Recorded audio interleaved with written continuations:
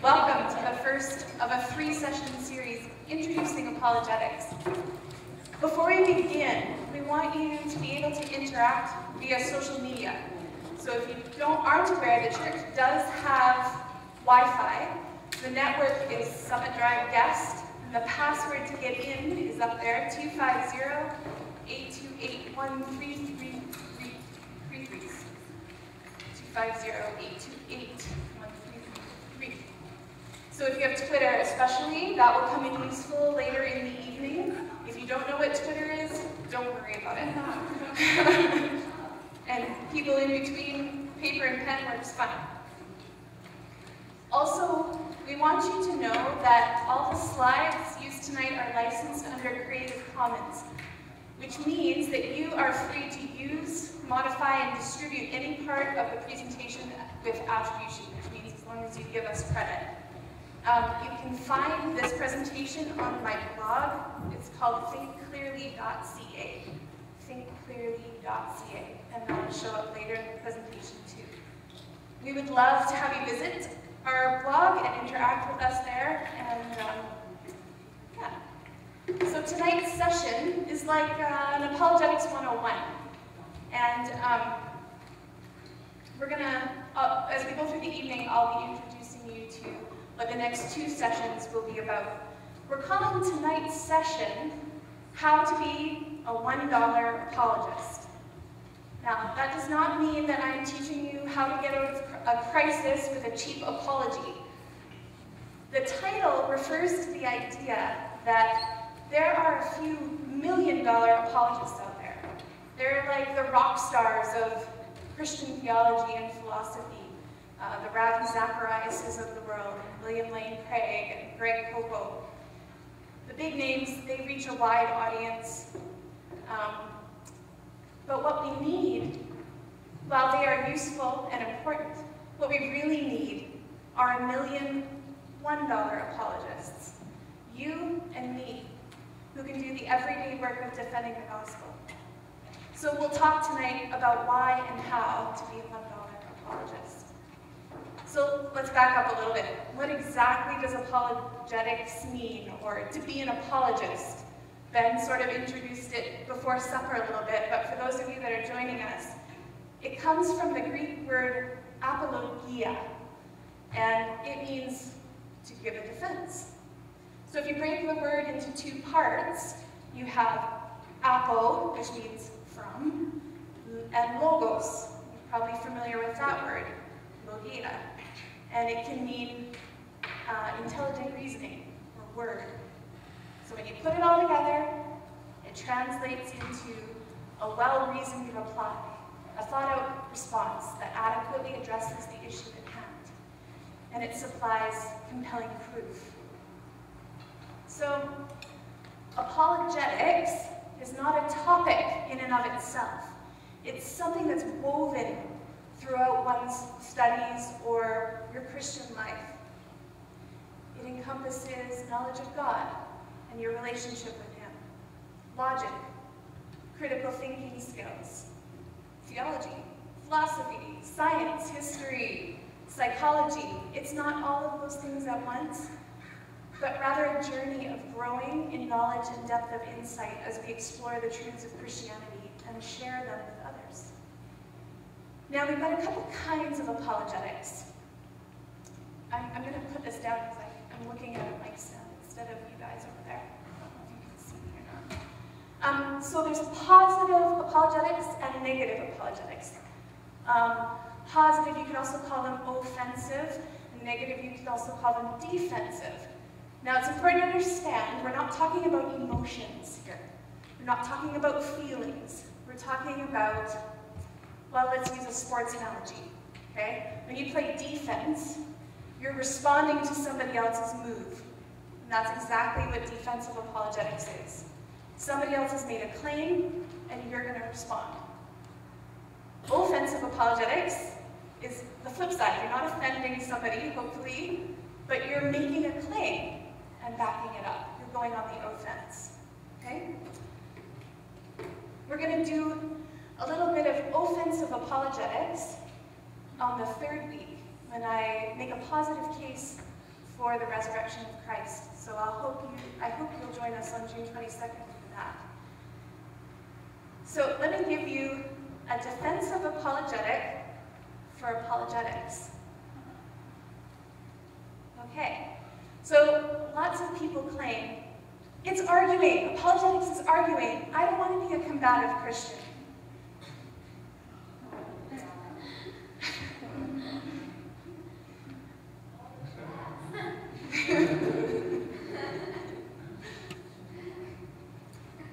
In response to hearing about my master's degree in apologetics, my daughter's teacher responded with his definition. Oh yeah, apologetics is learning how to say, I'm sorry you're going to hell in many different ways. Ouch. Many people in the church and out of the church have a misinformed view or a bad view of apologetics. And if they've heard the word, they understand it as arguing. This is unfortunate and inaccurate, and probably has more to do with the person using apologetics and the lack of tact employed rather than the field of apologetics itself. Folks, the gospel in and of itself is offensive enough. We don't want to add to that. We shouldn't be argumentative for the sake of arguing. Every Christian's job is to be an ambassador for Christ. This is what Paul tells us in 2 Corinthians 5:20. We want people to come to know Jesus. We all need him. Finger-pointing and judging others or winning an argument about Christianity is not what apologetics is about.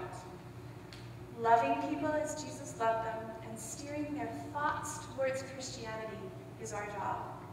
Defending the gospel with gentleness and respect. As Christians ourselves, we already know that Christianity is worth thinking about, and we want to pass that on. Okay, here's another claim.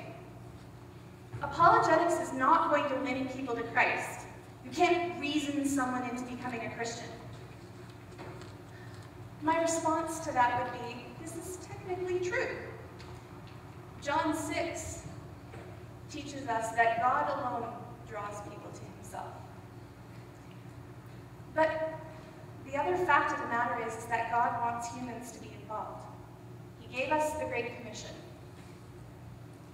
He chose us to be messengers and ambassadors and teachers for him. Apologetics, then, is more about method than it is about theology. It's a tool to be used in the implementation of the Great Commission. Peter tells us to use it. In 1 Peter 3:15, we find Peter uses this Greek word apologia when he says, always be prepared to give an answer to everyone who asks you to give the reason for the hope that you have. That's in the NIV. In the ESV, it's worded a little bit more directly. It says, but in your hearts honor Christ the Lord as holy, always being prepared to make a defense, apologia, to anyone who asks you for a reason for the hope that is in you, yet do it with gentleness and respect. Throughout the New Testament, we see Paul using apologetics, adapting his message to his audience to give a reason or a defense for the hope that he has. When you read through Acts, we find Paul, every city he went to, he first went to the Jewish synagogue and he reasoned from the scriptures with them to show or prove that Jesus was the promised Messiah. He went from there to the marketplace and he did the same thing with the Greeks. So whether it was Jews or Greeks, God-fearing Greeks in the Jewish synagogue, he reasoned with them from the scriptures. That is another method of apologetics. And of course, we have the classic passage in Acts 17, where Paul actually goes to the council at the Areopagus in Athens and reasons with different types of philosophers. And if you read through that chapter, you see that Paul doesn't actually use scripture with them. He uses quotes from Epicurus, a Greek philosopher. And he steers their thoughts towards the idea, well, and the truth of a resurrected Christ. Paul also defends the gospel from prison.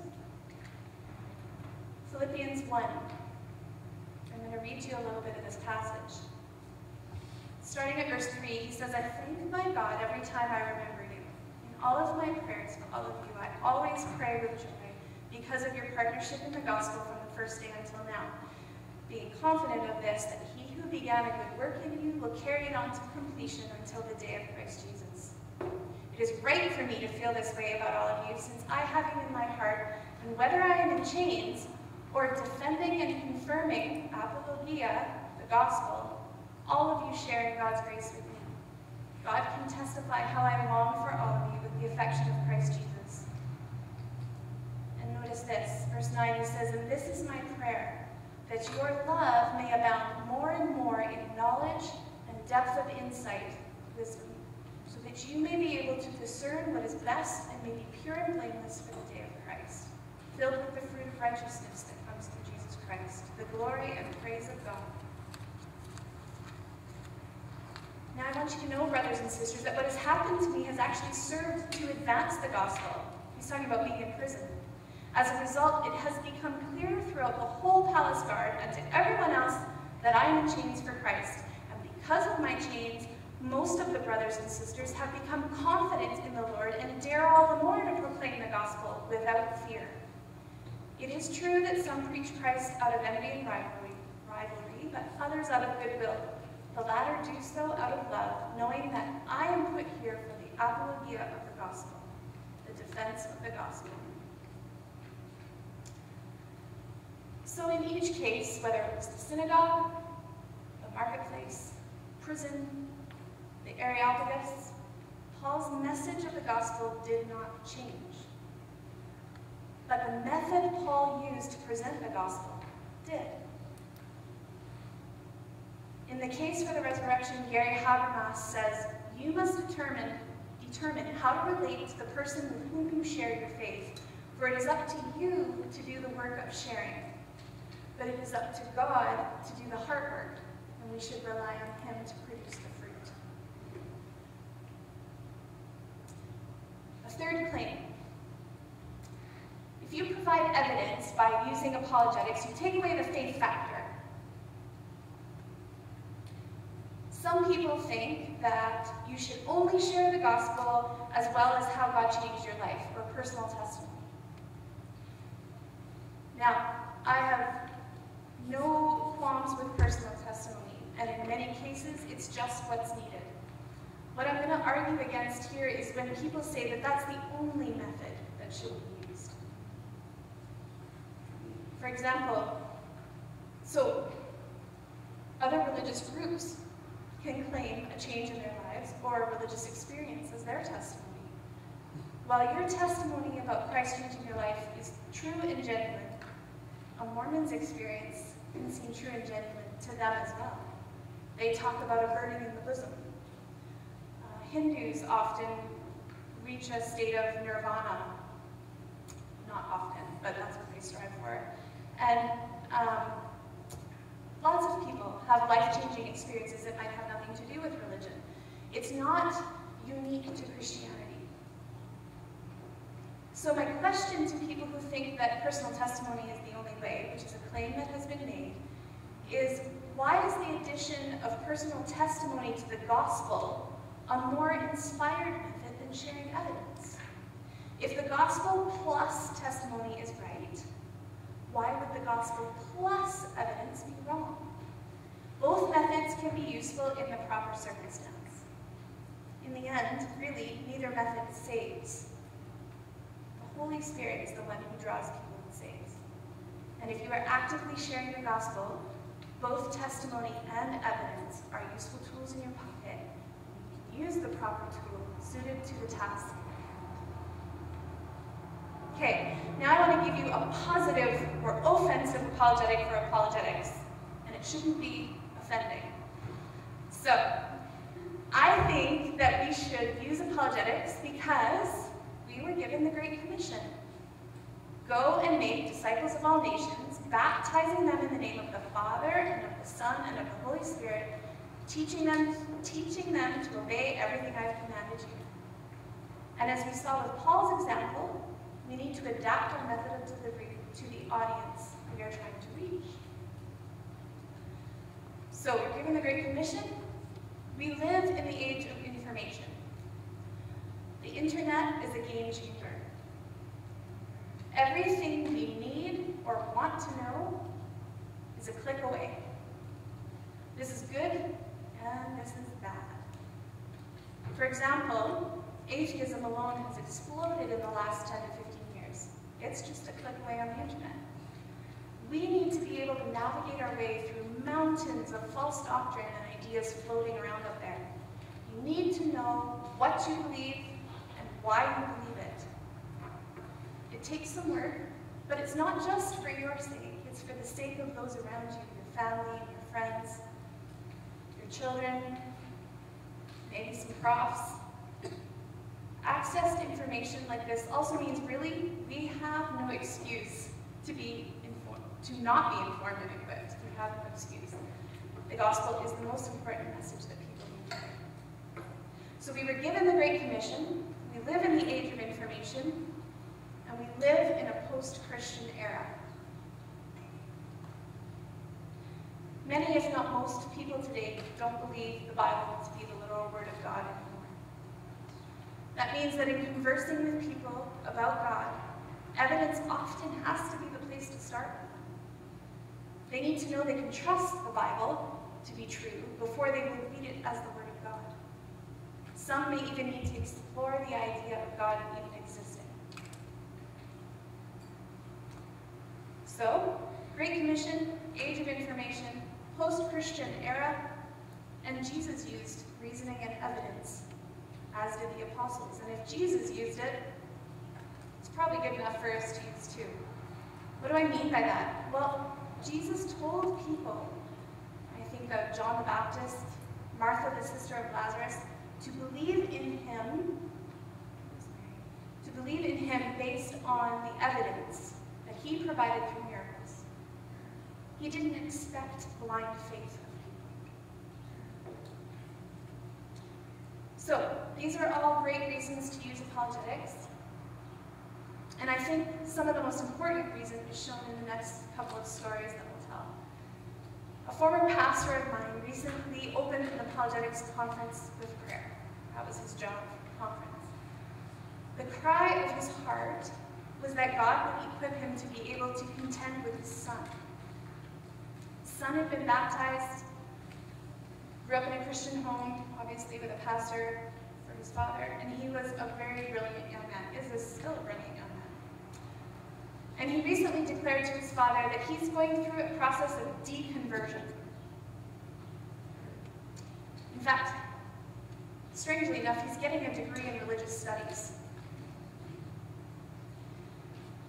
This pastor, a former pastor of mine, wanted the tools of apologetics in order to be able to contend with his son's questions and false information and claims that were being fed to him through this degree program. Did you know that apologetics was about spiritual warfare?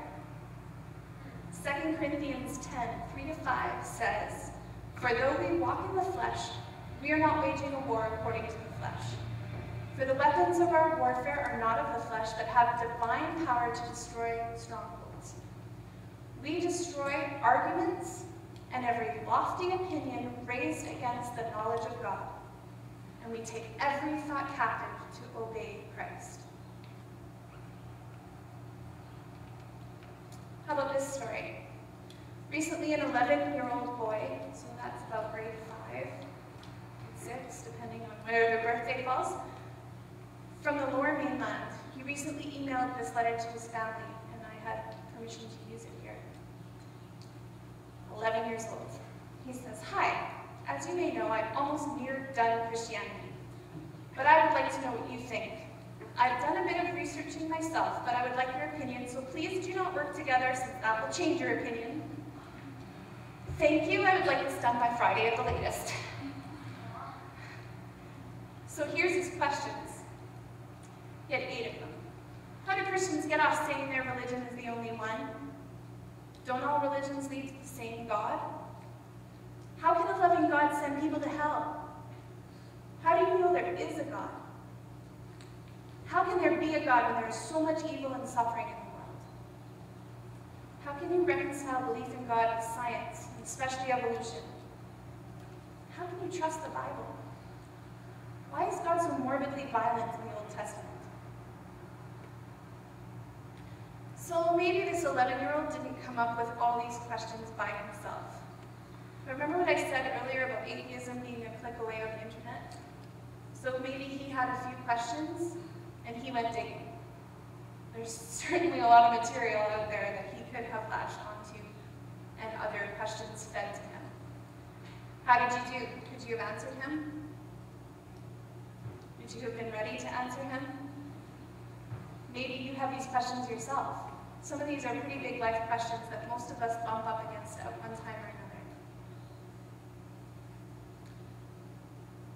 Questions about God start very young. We have a young man in our congregation. A young man, and I mean 6 years old. And last year, when he was on the bus coming home, he got off the bus, and his dad was waiting for him, and he got off the bus and he was just crying. And his dad says, "What's wrong? Theo, what's wrong?" And he says, "Samuel told me there was no God.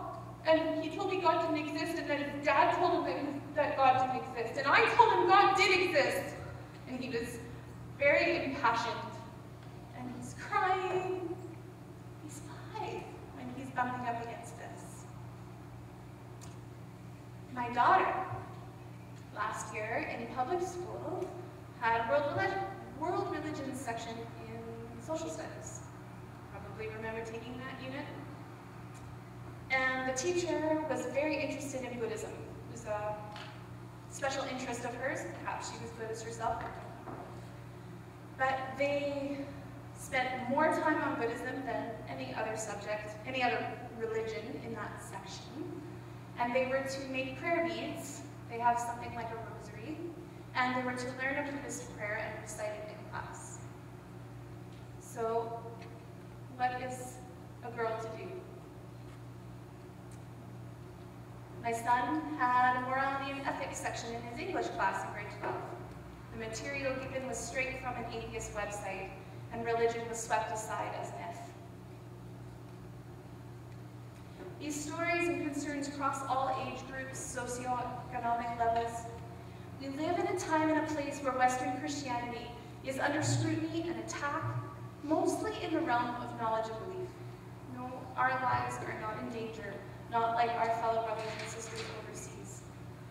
But our way of life, as in freedom of religion, freedom of speech, freedom to congregate, will not remain if we cannot contend for our beliefs and for our way of life. We need to know what we believe, why we believe it, and we should also know what others believe, and we should know how to ask and answer questions. Hey Ben, do you have those papers? Do you want to start passing them out? So, we're going to do this. Now it's time for you guys to get involved. We've done our introduction, and then you guys get to participate a little more. So we're going to be passing out some activities, and if you can get into groups of 2 or 3, I want you to read through these little scenarios. This activity is called 10-second window. So in each scenario, you have a 10-second window to create an opportunity for further conversation with another individual. Okay, so discuss, read it through, and then discuss what you would do or say, and you only have 10 seconds to respond in your scenario. You've got about 5 minutes. So how did you do? Were you ready with the response? Could you have done it in 10 seconds to keep the window of conversation open? It's hard, isn't it? Okay, well, I did have a purpose for doing this, and it wasn't to make you feel bad. What I want to do is show you folks that we need training in how to respond to real-world situations, and it's doable. Even if you didn't feel like it tonight, what I want is for you to come back next week, and we're going to be talking next week about tactics in defending the faith. And actually we're going to redo this exercise next week after you've learned a couple tactics. And you'll find that it's much easier and you'll be much more confident in coming up with a response within the 10-second window. And it's not complicated, and you don't have to know a lot. We don't need tons of knowledge to be able to help people think about what they are saying. And we certainly don't need to get preachy in a car dealership. There are some people who can do that, but most of us can't. Most other people don't want us to. What we want to do is to be ambassadors for Jesus. We want to leave people thinking, and we want to leave people wanting more. We want to keep the conversation open. So next week, we'll take a look at how to do just that, and we'll explore how to ask the right questions. It's a simple skill, it's easy to learn, and it has a powerful effect. Okay, so how to be a $1 apologist. Now that we know what apologetics is, I'm going to tell you another story. It takes place in an average Canadian city, a blue-collar mining town that has big city amenities and lots of hardworking people, one local newspaper, and a university. The city is also the home of a very active atheist group known as the Center for Rational Thought. Anybody know what city I'm talking about yet? This Center for Rational Thought, they organize conferences, they maintain a website, they have a blog, and a library. We're going to call the director Mr. Atheist. He regularly writes letters to the editor, maligning Christians usually, and he even has a weekly column entitled Rational Thoughts. The problem is that honestly most of his thoughts are not that rational or coherent, but they get prime exposure. So in this same town, we have Average Joe. He's a middle-class husband and father of 3 who attends an evangelical church and works at the local university. He's also done some reading in the areas of philosophy and logic, and was bothered by these letters in the paper by Mr. Atheist. So he decided to write letters to the editor in response.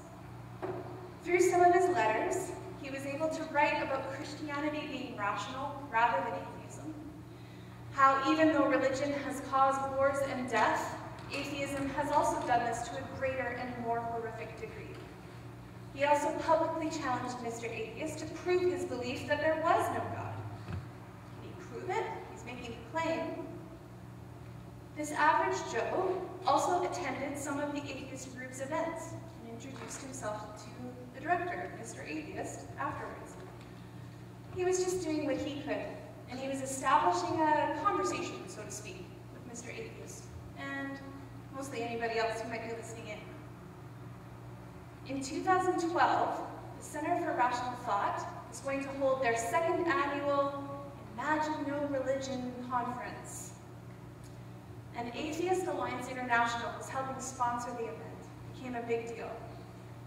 They were going to hold a debate on the Friday evening with 2 prominent atheists on the topic of God's existence. They needed Christian opponents. And who was the Christian they knew would take them on? Average Joe. So they contacted Average Joe and said, "Hey, will you debate at our conference?" What an amazing opportunity for the kingdom, right? Wasn't this where his interactions with the atheists had taken him? Was God asking him to debate? In no way, however, was Average Joe experienced in public debates. He was much better on paper than on his feet in an argument. Public debating was not something he was qualified or prepared for, and neither could he become so in time for this event. Okay, here's another activity. I want you to take a moment before I move on with my story to individually picture a time, so this is just a personal activity for the first bit. Picture a time when you felt you were way out of your depth. There was no way you could do the thing that was being asked of you, okay? Just take a couple seconds. Got it? Okay, now, you don't have to get all details and personal and whatever, but in groups of 2 or 3, just in quick words, I want you to share those moments of inadequacy with one another. Just groups of 2 or 3, and from your groups of 2 or 3, pick the most compelling, okay? You have about 3 minutes to do that. Go.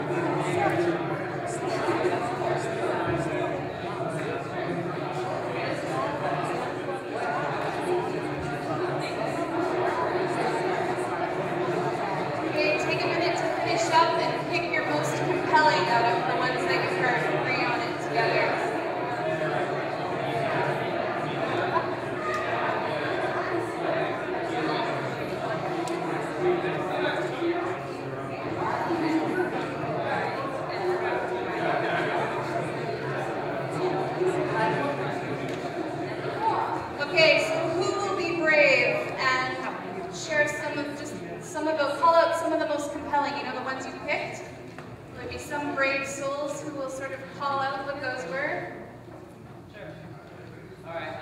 We found, at least with our little group of three, that public school was a big one because when the teacher wasn't like a religious person, they kind of ignored or encouraged the more secular thinking about it. And if you said, "Oh, I'm a Christian," and then a bunch of kids would jump on you and be like, "Oh, blah blah blah, God's not real," and all that, and they wouldn't really back you up, right, or say anything. They would just kind of let the debate go.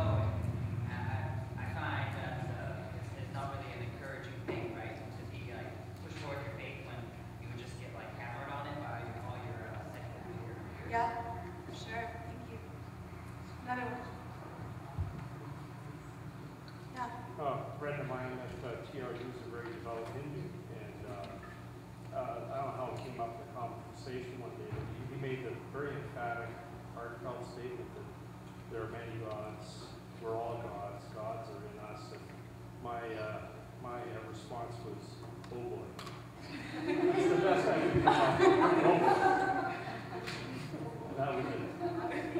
Thank I didn't you. know what else to say. Yeah, yeah. It's the deer in the headlights. Just like, This is my moment. I have no idea what to say. Yeah, we've all been there for sure. Anybody else?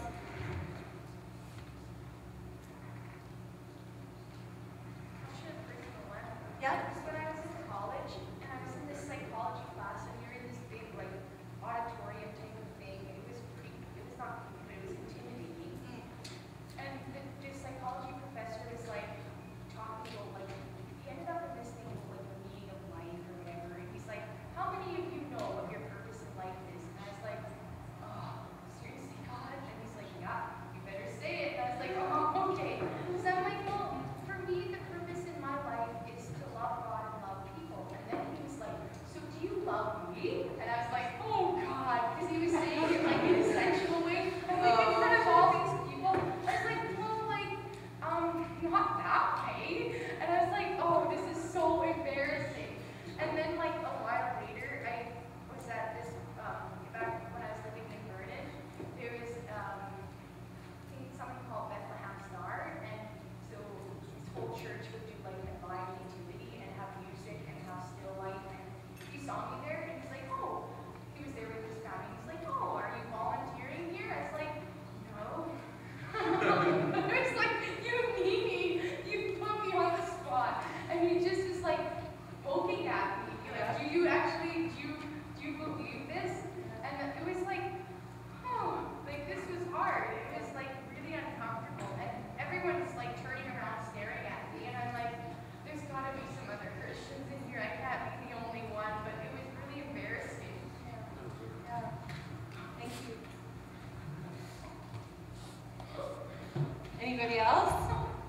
We're going to talk a bit about the professor's ploy next week, actually. So that's good that you brought that up. Maybe you'll enjoy next week.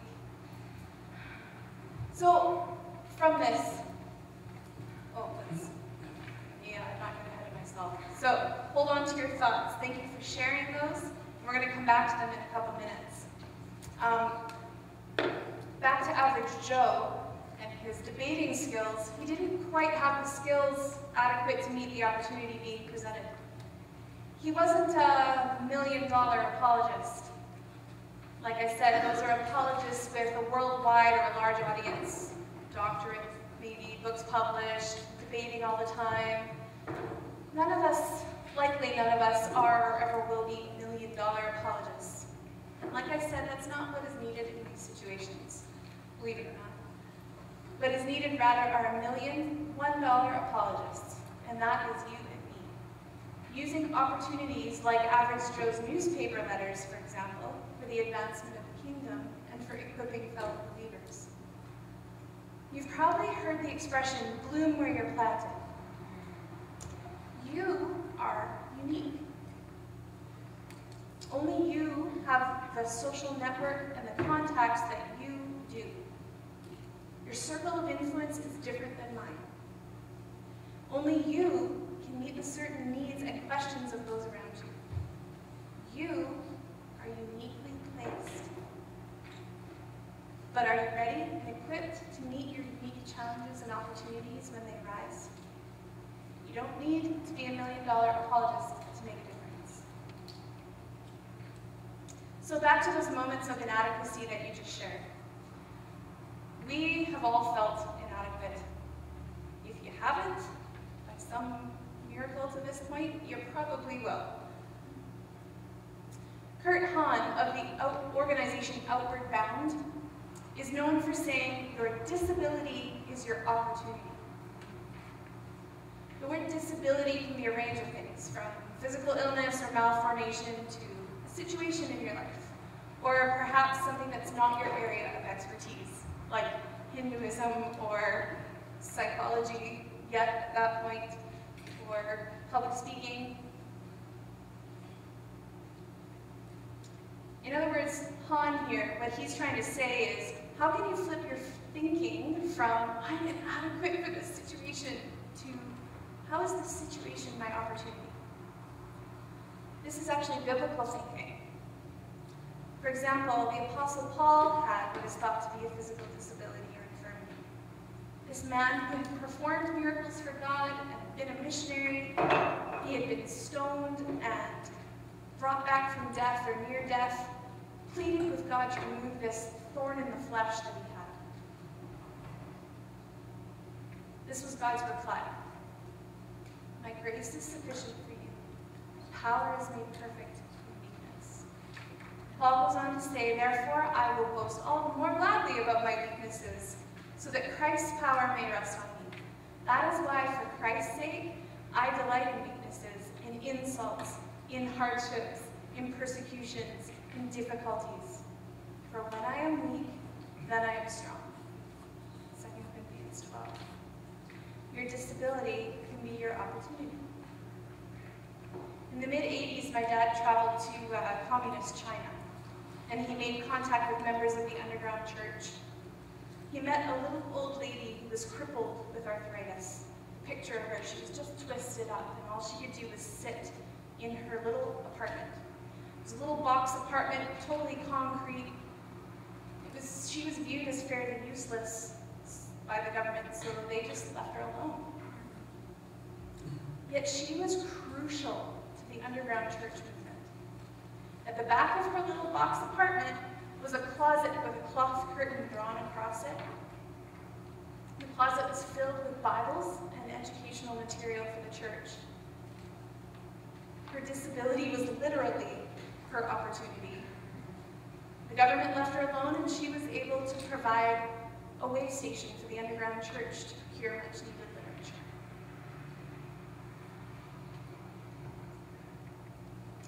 Let me introduce you to Daryl Davis. He's the guy on the left. He's a musician, and back in 1983, he was playing country music, think about that, in an otherwise all-white band. He struck up a conversation with someone who liked his style. Long story short, he ended up befriending this man, and this man turned out to be a member of the KKK. That friendship dispelled the myths and lies about black people that the Klansmen had been brainwashed with over many years, and he ended up leaving the Klan. He was just the first in a long line of many to come.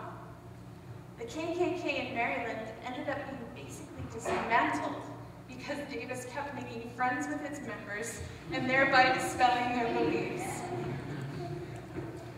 This man's disability, would seemingly have been his race. Instead, he turned this into an opportunity of befriending Klan members so their false ideas about his race would be dismantled. His alleged disability is his opportunity. So, what happened with Average Joe? Okay, full disclosure, Average Joe is my husband, Paul. He's up there. So I happen to know that formal debating is definitely not a part of his skill set, but he was still positioned to use this opportunity.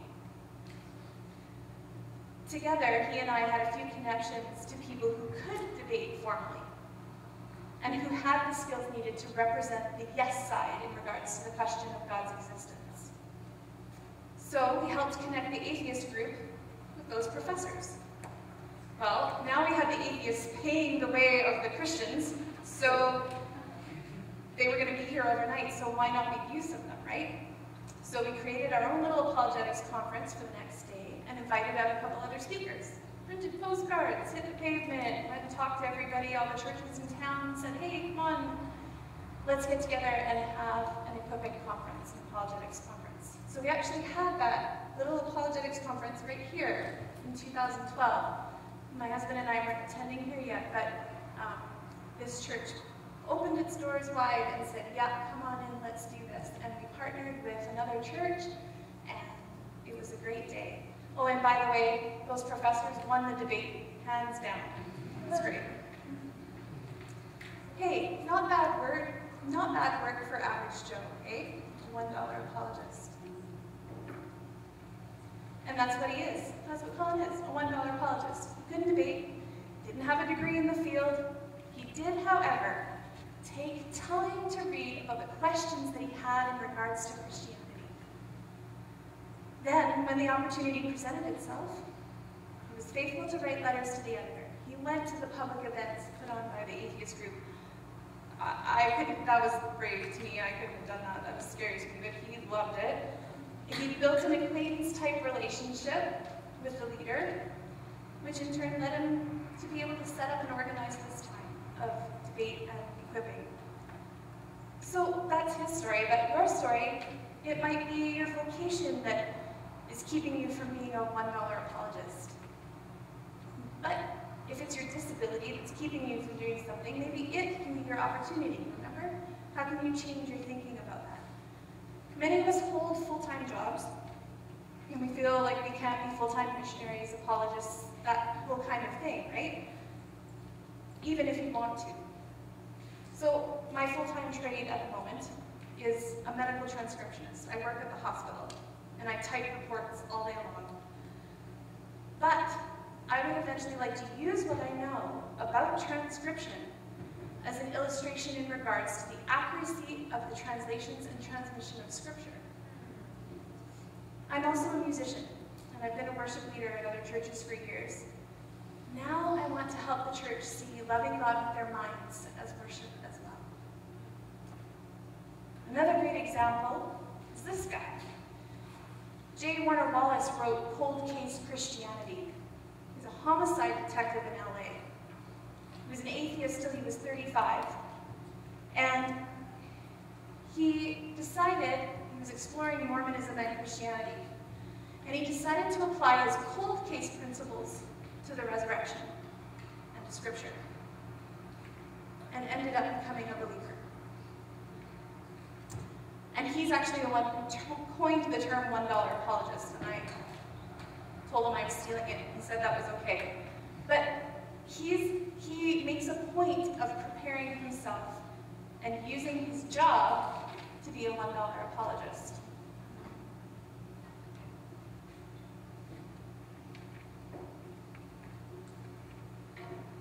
Okay, how many of you have your phones here?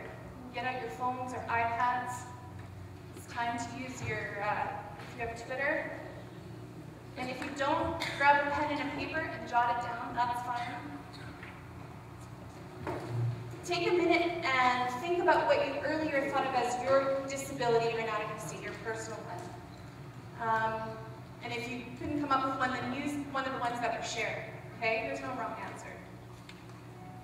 I want you to think of how you can turn your disability or your inadequacy, your one, into an opportunity. Just brainstorm a little bit. And if you've got Twitter, I'd like you to tweet it to Summit Drive Church, hashtag Summit Drive Church, and it'll show up here, okay?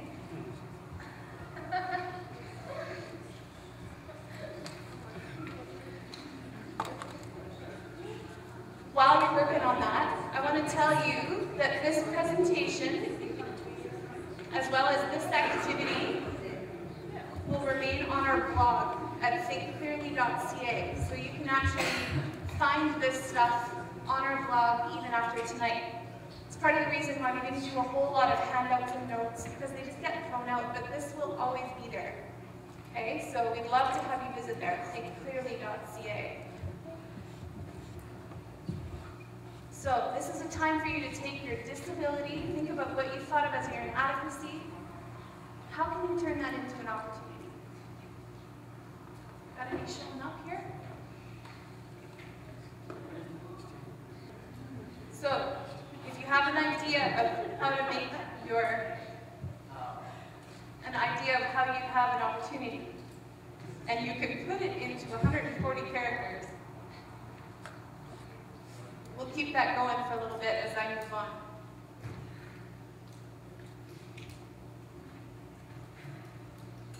Okay, so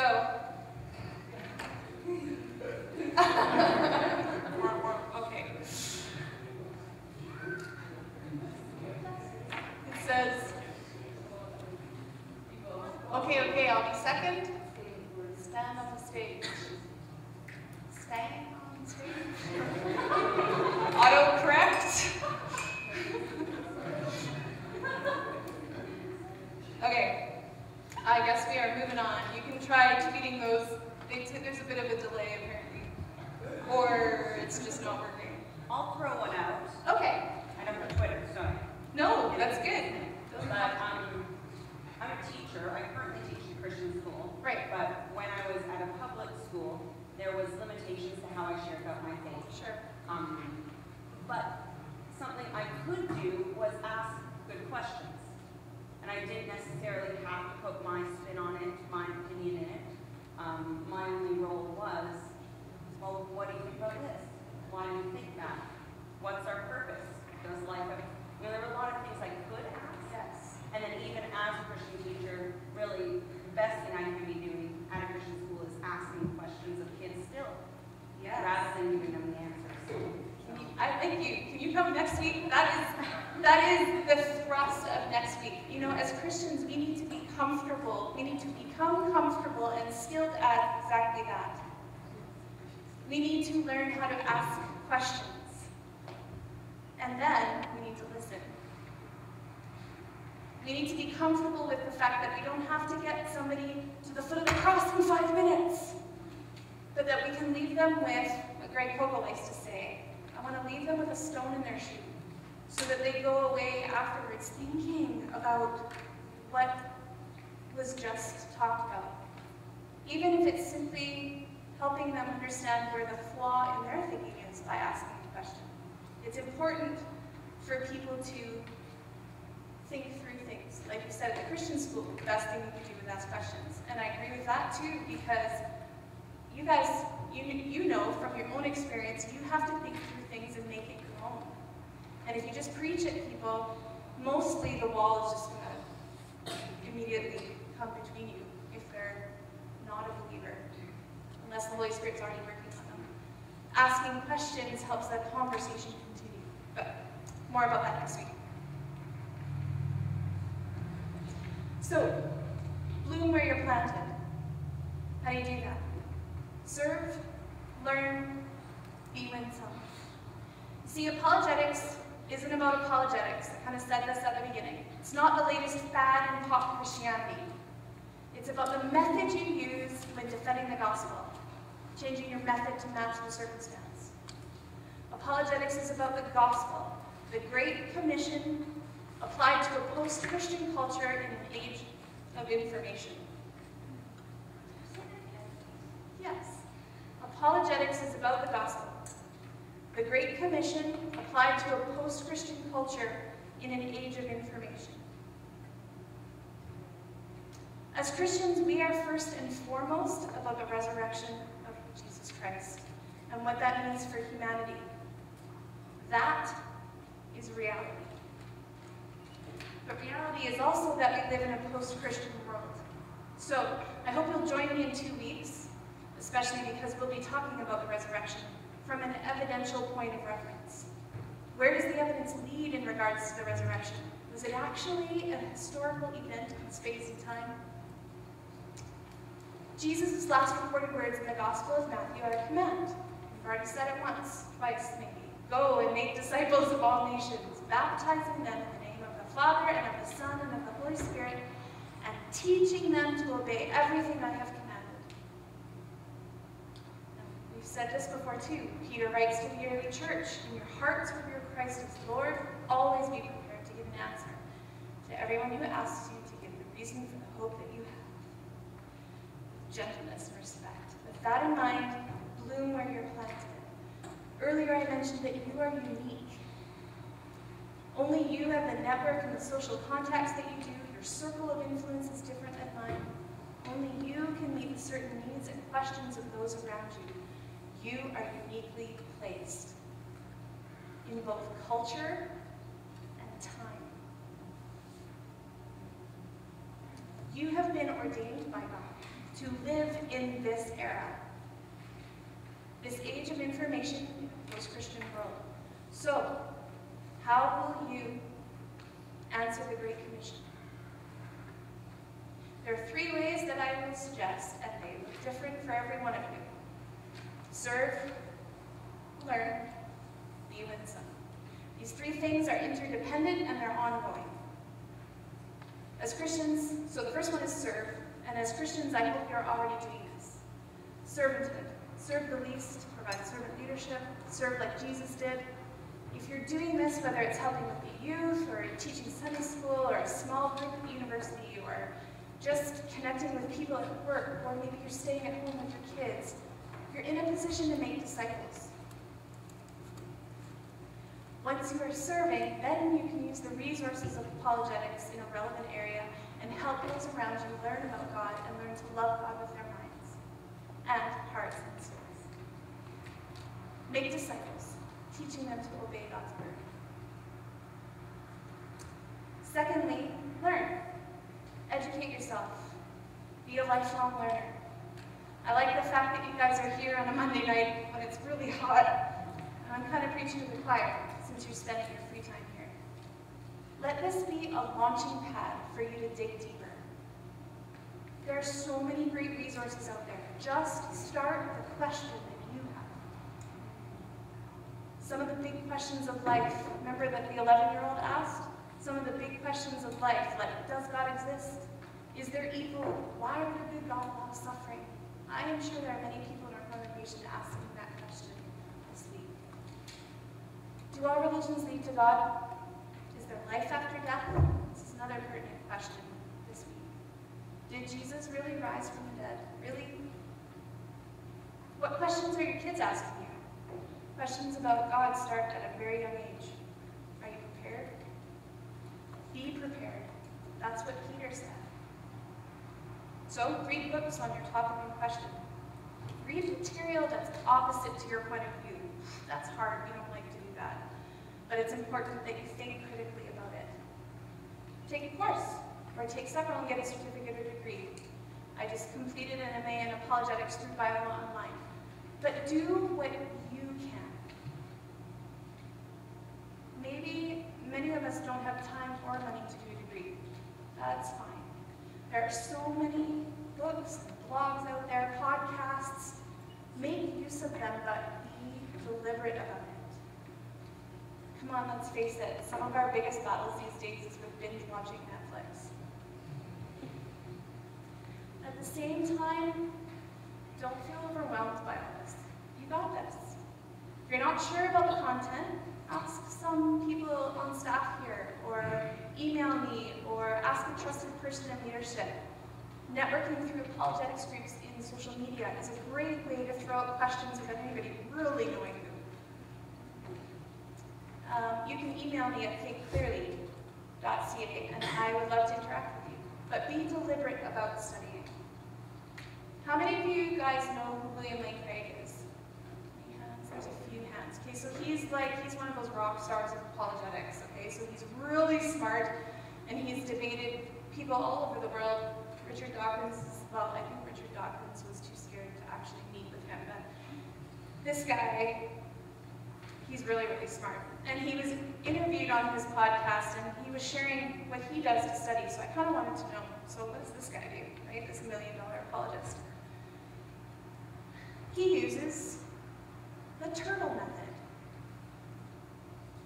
So as well as 20 minutes of Bible reading every morning, he reads 2 pages that take about 20 minutes of the church fathers every morning. ancient writings. Now, granted, he's probably reading them in Greek or Latin, but the point remains, we can read for 20 minutes a day on a relevant topic in English. Maybe it's an apologetic 101 type book. This is an excellent one to start with, Cold Case Christianity. It'll take you through the chain of evidence from how we know that the Gospels are true from their originals, even though we don't have originals. It's fascinating, and it's an easy read. Cold Case Christianity. Maybe just looking at a relevant blog in the morning. There's lots of good blogs out there. My point is that being deliberate and reading, it's doable. It's not a burden, and it doesn't have to be a long time.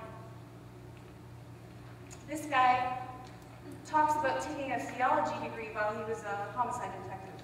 He thought he was going to do a theology degree part-time. And then he took a look at it and figured out doing it part-time was going to take him 10 years. But then he thought, so what? 10 years are going to go by anyway. So he may as well come out of those 10 years better able to defend his faith and knowing what he wanted to know. So those are all like good examples of ideas. You can adapt one or more of them to your own life, or come up with what is doable for you. That's the point I'm trying to get. Is that do something deliberately that you can do. So far, to be a $1 apologist, turn your disability into an opportunity, bloom where you're planted, serve, learn, and be winsome. Watch this video.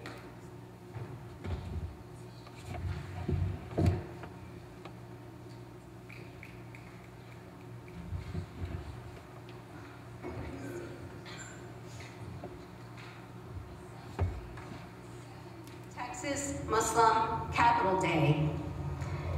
We are honored, thank you.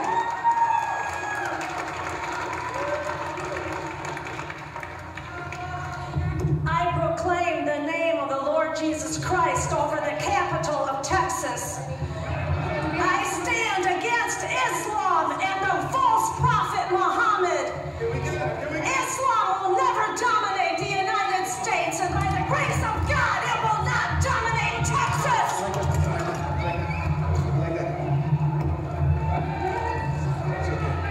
It's okay.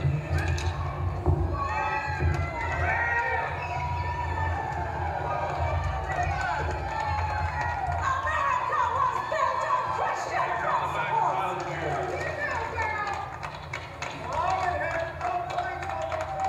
Muhammad is dead.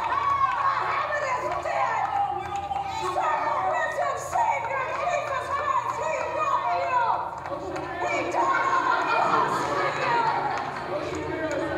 Muhammad did nothing but made himself a pervert.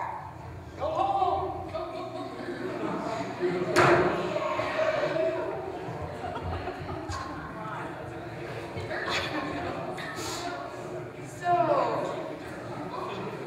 give the reason for the hope that you have with gentleness and respect. Do this in a way so that you are keeping a clear conscience, so that those who speak maliciously against your good behavior in Christ may be ashamed of their slander. While what the lady is screaming in and of itself is true, Jesus loves you. And she may have had good intentions, her method of delivery will keep her message from being received. But delivery methods can be learned. And there are resources out there for you to tap into, which goes back to my point number 2, be a lifelong learner. Again, next week, we are going to learn a couple of those delivery methods. How to easily respond to those scenarios we read in the 10-second window activity and others like them. We'll be looking at tactics in defending the faith, a game plan for discussing your Christian convictions. It's provided by, well, the person who originally wrote the material is Greg Kokel from Stand for Reason. I don't know if you're familiar with him, but that's a great organization to tap into as a resource, Stand for Reason, str.org. We are going to learn how to use selective questions to invite others to participate in a conversation. Make headway without making an assertion. Shift the burden of proof and put you in the driver's seat. It will give you confidence to interact. These are simply conversational skills so they can help you build it. And by the way, you don't have to know much to show kindness and respect. Remember Daryl Davis? He dismantled the Maryland KKK by being winsome, by being a friend. I don't even know what his religious beliefs were. So I wanted to share with you some resources. Again, these are on our blog. I didn't want to hand out a bunch of paper and get it all thrown around and you get it lost. thinkclearly.ca, that's where you will find us. There are Apologetics 101 stuff if you want to just get started. Easy books. There's some kids resources. If you're looking for kids resources, Jill Enns, our children's and family pastor here, she has sort of a library going. You can talk to her. She's a great resource for kids apologetic stuff. Deep cuts. This is if you want some tough reading in philosophy and theology. Some good beats there. Blogs. It's a whole list. And a specific section to Canadian blogs because, you know, folks, we have our own Canadian issues, right? Physician-assisted suicide is the most recent one. We've legalized gay marriage, but how do we talk to people about that without polarizing the issue and people not listening to us? Abortion. We have no abortion law. What do we do with that? Do we even know how to argue for pro-life stance? Life being sacred. So, those are there for you. They're links. What's the website again? thinkclearly.ca.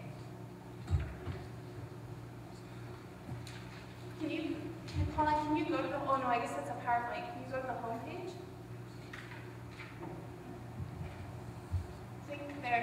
thinkclearly.ca.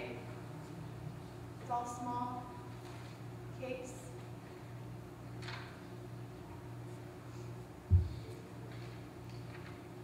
There it is. The resources are under, see on the bottom, there's all those words there. He's highlighting. If you hover over Apologetics resources are right there. You click on that, and it brings up the page you just saw. It should. There you go. Okay, so now what? Go do something. Your brains are churning with ideas. I've told you lots of stories and given you lots of examples. How can you prepare for your opportunity? I want you to choose one thing that's doable this week. Maybe it's just reading a blog. Maybe it's just ordering a book. It doesn't have to be complicated. But choose one thing that you can do to equip yourself to be ready to give an answer for your hope. I want you to pass out those sticky notes there. I think they ended up on a couple tables. I want you to take that one thing and write it on the sticky note. If you want to use more than one sticky note, that's fine. You don't know, that would be great. One thing per sticky note. And as you leave, see there's a big round table up against the wall at the back. I want you to stick your sticky note on that table. Make a big messy collage of sticky notes. And Colin and I will put it on the blog in a collage, and you can go there and see all the inspiring things that you guys are going to do this week. So, sticky notes are coming around. Write one thing you can do this week that's doable for you. Maybe it's the turtle method. Maybe it's simply ordering a book. Maybe it's starting a blog and I can add you to the list up there. I don't know. What can you do?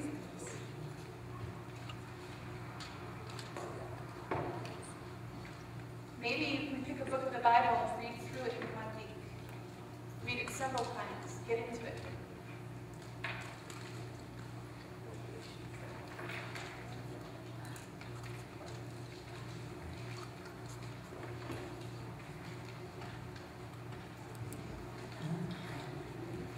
So to be a $1 apologist, turn your disability into an opportunity, bloom where you're planted, serve, learn, be winsome, and go do something. Average Joe, Colin's story is ongoing. My story is just beginning, and I hope that yours is too. I hope that I can be in the trenches with you guys, each of us working where only each of us can.